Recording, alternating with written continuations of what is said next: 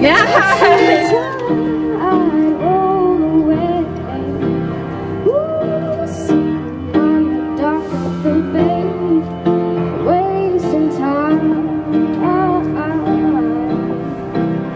So we have, we're calling it Pianos in the Square, and we have 4 pianos, one in Monument Square, one in Congress Square here, and one up in Longfellow Square, and then the last one will be in Bramhall Square. Well, I've been asked a lot why, and I guess all I can tell you is it's a really simple answer. We just wanted people to have fun here in Portland. I've seen this done in other cities, and I've always wanted to do it here in Portland, and all of these fabulous people that you see today made it possible.